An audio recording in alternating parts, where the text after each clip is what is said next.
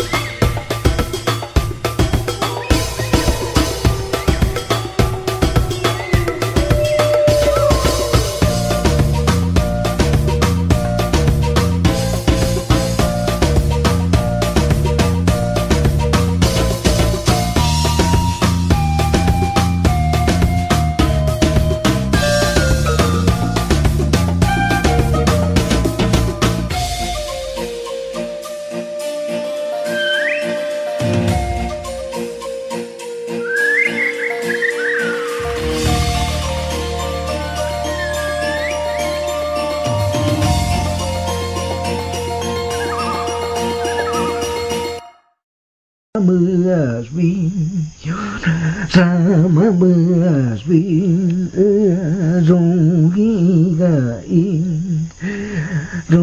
gi ga in da di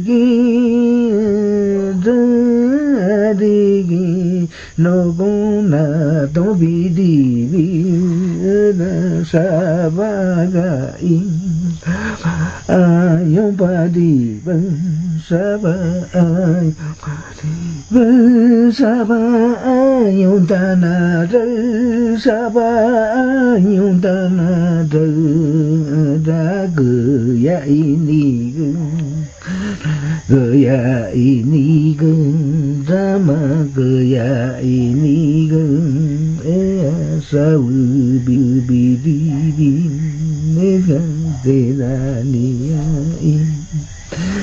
Tera niya jauh di hadu manau di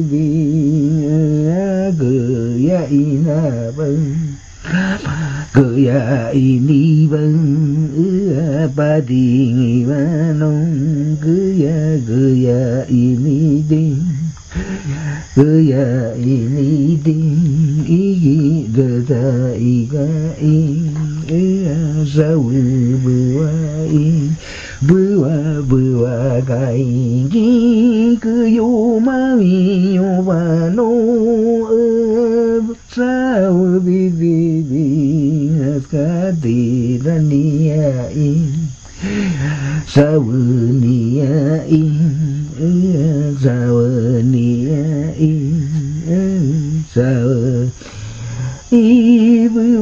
bua ini gi ku mami yo no kung ka no bi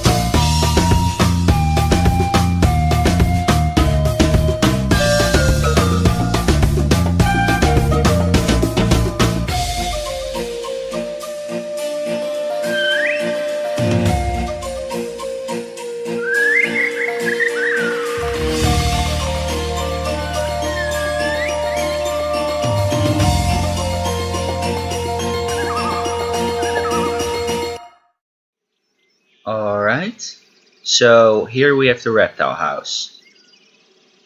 As they walk inside, visitors are greeted by iguanas and tree frogs in an open exhibit. These animals are from not exactly the same area, but roughly, so they should be able to happily coexist, and both species should be fine with people possibly getting a little close to them.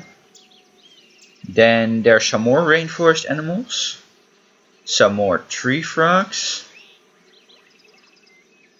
and some boa constrictors. There's one right there. And after this rainforest section, there is the savanna and desert section. The main attraction of this is an open exhibit again for tortoises, which might even get close enough to the fence to get petted by visitors, which these tortoises should, in theory at least, be fine with. Then there's also terraria for Gila monsters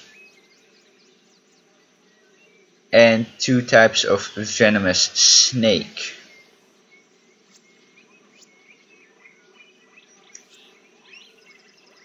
There's a mulga snake from Australia,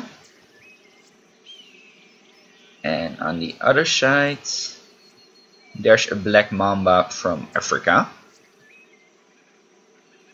And then there's the last section, the wetland / freshwater section, which is just one huge exhibit for gharials and some goldfish swimming between them. The goldfish are small enough for the gharials to not see them as food, so the 2 species are also coexisting happily. Then behind the scenes there's also this room where keepers can prepare food for the animals, or possibly treat sick animals, or do a little research if they think an animal is sick on stool samples and stuff like that. A lot of real life reptile houses do have something behind the scene like that behind the scenes, so I want to do that in my reptile house too. And then with a nice view of this cute baby gharial, I want to end the episode. So the link to the straw poll is in the description. There you can vote whether you like my reptile house best or whether you like Zoo Tycooner 14's reptile house best. And hopefully there will be more episodes like this in the future. And I'll see you guys next time.